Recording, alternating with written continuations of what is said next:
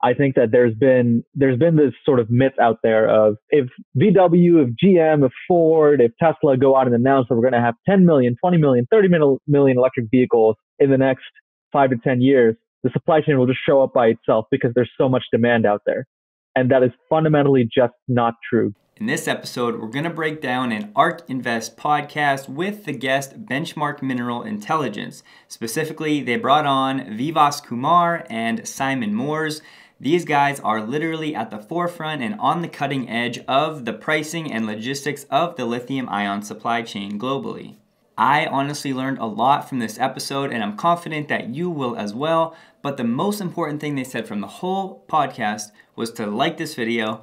Take 1 second, go down there, like it. It really, really helps the channel. With that out of the way, let's get into the information. Cobalt is the highest profile. It doesn't seem to be going away, even though comparatively, compared to lithium and nickel and graphite anode in a battery, there's hardly any cobalt used. It is a very important element because it adds a stabilizing factor to the chemistry. And therefore it's important, and we believe at Benchmark that cobalt will always be needed in a lithium-ion battery for the foreseeable future. It's just in lower quantities. I thought this point about cobalt being important for cohesion and stickiness was key, and also it was important to note that they really don't think cobalt will be going away completely anytime soon, as they believe it's important for the chemistries moving forward. Lithium is the other big one that we get a lot of questions on, and lithium is mined in South America from brine operations, and it's extracted as a hard rock in traditional mining operations in Australia, but then that gets shipped to China and converted into chemicals.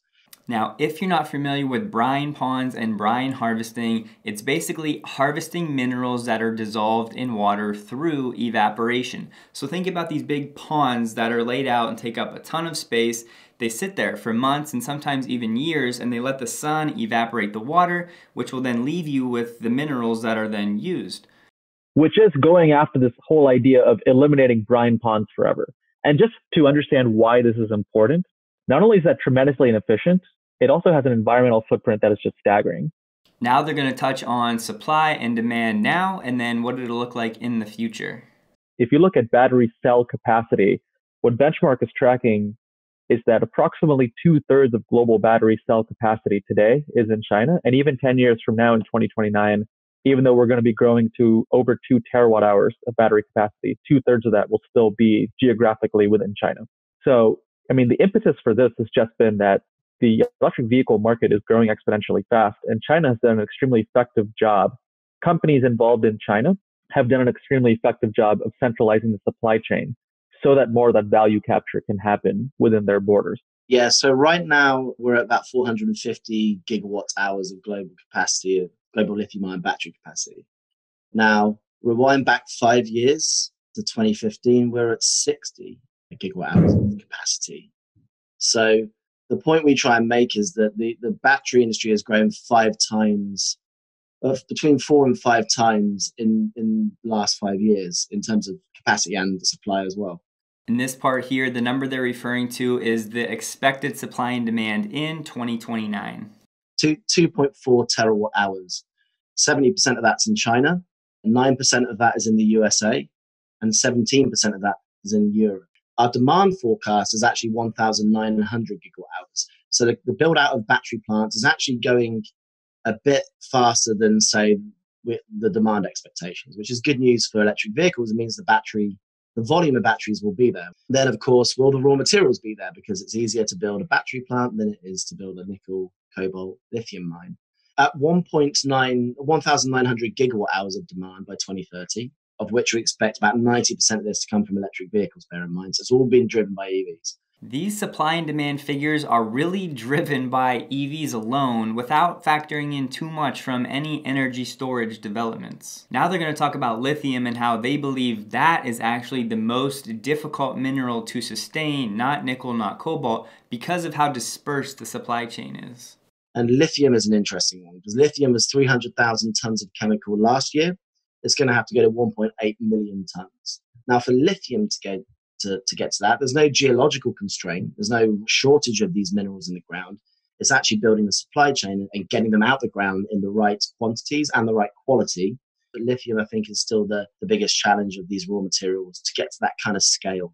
And the absence of investment in lithium chemicals is, for us, the most concerning element of what's happening in the battery supply chain right now, right? In my previous life, I was a buyer at Tesla of all of these materials. And all I cared about was, how can I get the best quality material for the lowest price possible? We had to find ways not only to go out and buy the material, but also convince companies to invest in scales that they've never invested before for these types of specialty chemicals in the battery industry.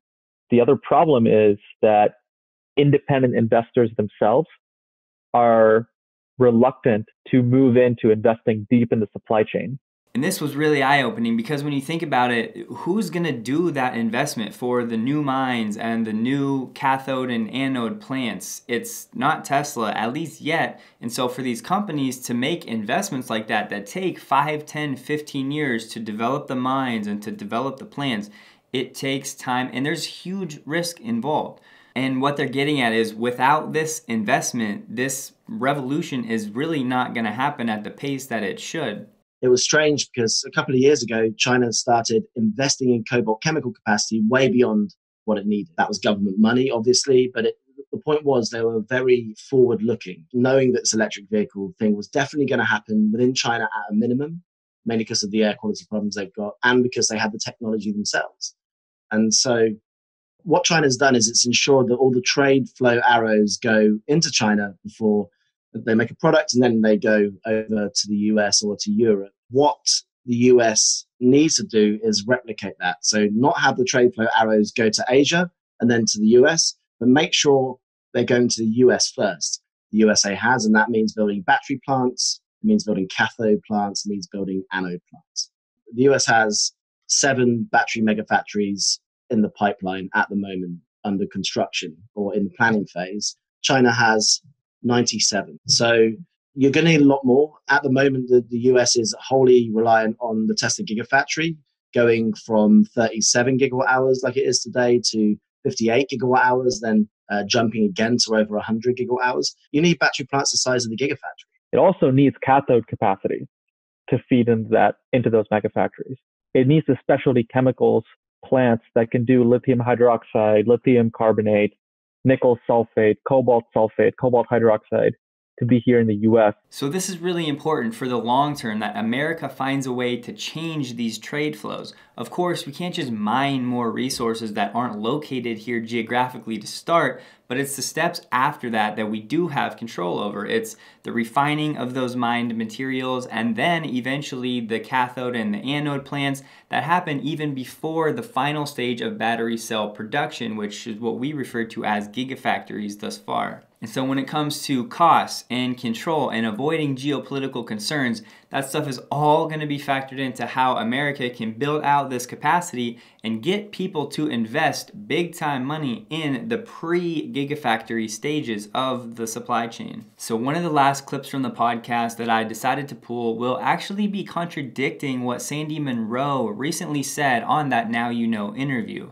When he was talking about how once solid state batteries hit the market, how all lithium ion batteries will completely be irrelevant, I thought that statement was a little reckless in nature, and this is kind of proving that to be true. So take a listen. My favorite misconception is that don't bother investing in lithium ion batteries because a new technology will beat it, will come out and replace it. One thing I say about that is lithium ion batteries, they're getting cheaper. So the average cost of a lithium ion battery cell at the moment, automotive grade lithium ion battery cells, $125 per kilowatt hour, our midpoint average. Now you can get that lower than 100 at the moment from one producer, but that's a good number, 125. So that was 280 3 years ago. So that shows you kind of how much batteries have dropped. So number one, lithium ion batteries are getting cheaper. So even when the next generation battery tech hits the market, lithium ion most likely will not be going away. Think of all of the supply chains and the factories and the logistics that will already be in place, and the plan is to have that demand continually be there for the next 20 years. So as things scale, yes, this new technology can be in addition to it, and it can drive the forefront of the numbers, But lithium ion is not just going to stop and become irrelevant and everyone's going to quit using it, because they are driving the cost down. They are improving performance seemingly monthly. And so this is a huge takeaway, that just because solid state batteries are looming, and when they hit the market, it's not going to deem all lithium ion batteries irrelevant. So I hope that you guys learned something from this episode. If you're not really familiar with ARK, you need to familiarize yourself. They're the leaders in disruptive technology, and honestly, in my opinion, they're the only analysts out there that are even close to being able to value Tesla at a reasonable valuation,